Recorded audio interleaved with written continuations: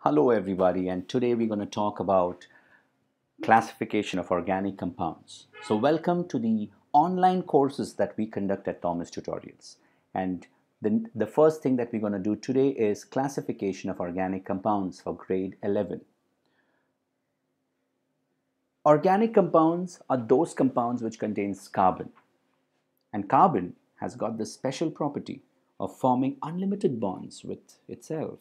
And it keeps going on and on to form many compounds in the whole universe. Now, this property of carbon is called as catenation. With this, we know that nearly there are some 30-40 millions of organic compounds. And so it becomes practically impossible for us to study them individually, and therefore classification becomes compulsory, mandatory. Organic compounds, like you see over here, are classified in these two ways: classification based on their structure and classification based on their functional group. The classification of organic compounds based on their functional group we will be talking about in another video tutorial.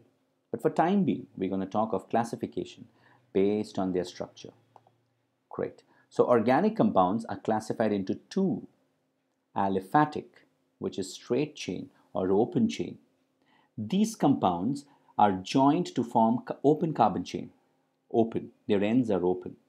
And these compounds are also called as alicyclic or open chain compounds. Their structures may be branched, may be straight chain.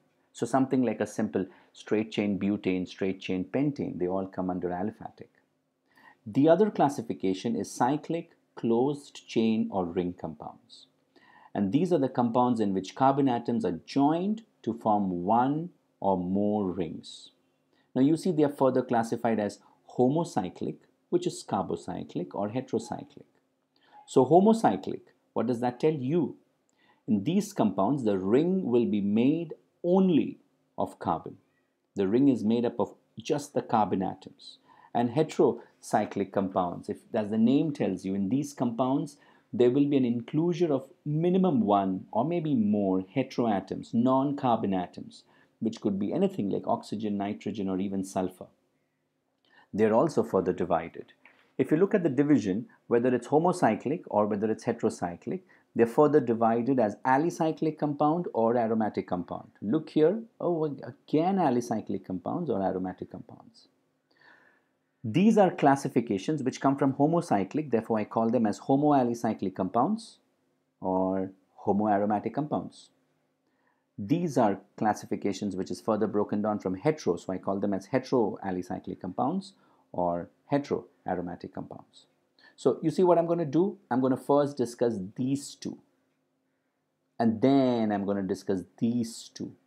And it's only after discussing these four I'm going to talk to you about this gray shade. What you should be doing ideally at this point in time is pausing this video, drawing this chart which is in front of you, this classification chart. Draw it so that you really know it, you get a hang of it. And then you proceed this.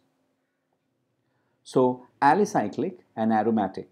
Alicyclic and aromatic. So what is that I'm talking? I'm talking about these two, alicyclic and aromatic, which is a part of this classification, which is a part of this classification, which is a part of this classification. So guys, I'm talking about this. Yeah. So alicyclic and aromatic. So what's alicyclic? These compounds show something common, something similar to that of the aliphatic compounds. Remember the aliphatic compounds? The cyclobutane over here, and there it would be butane. The pentane over there would be cyclopentane here. And what's worth noting is that it only have single bonds. Whereas in aromatic, they would have double bonds. These are compounds which contain at least one aromatic ring. What do you mean by aromatic ring? The double bond inclusion, which resembles the benzene ring, alternate double, alternate single bond. And what you should do right now is again pause, draw these, know these names, know what's what. So well, where were we? We were over here. We finished the homocyclic part of these two, alicyclic and aromatic. And obviously now I'm going to these two segments, the heterocyclic and the heterocyclic, which is further broken down into heteroalicyclic and heteroaromatic. Yeah. So that's this, heteroalicyclic. So in the cycle, there's one non-carbon. So the same, here also there will be a non-carbon. The whole difference between this and the whole difference between this would be the simple fact that this would have single bonds and there would be a minimum of a double bond here, one double bond at least. Yeah? You're getting a hang of it, right? Good. And I hope you're writing them. These names you should know because that's what comes in MCQs. So well, I finished these two and these two. You can pause and rewind as many times as you want. Clear? Okay. Now, what is that I'm going to talk? I'm telling you that the aromatic compounds, whether it belongs to the homocyclic or whether it belongs to the heterocyclic, the aromatic compounds are further broken down into two. And the way I check it is if they have a benzene nucleus. If it doesn't, it's non-benzenoid.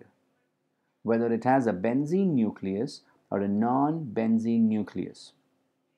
So first let's see homoaromatic classification. That's this part.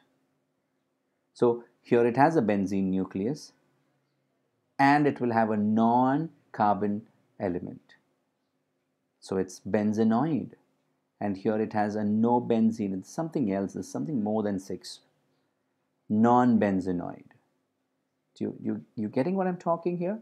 So hetero can be benzenoid or non-benzenoid. That's this, hetero. Benzenoid or non-benzenoid. And then this one, the aromatic homocyclic. Do you get this? So again, benzenoid, aromatic, and non-benzenoid. But this time this is homocyclic and the previous one that you did was heterocyclic.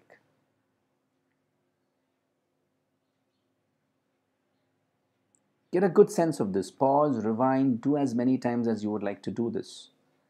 And I'd like to leave you with this much. I'm going to see you soon with another tutorial to be studying when you are at your convenient zone.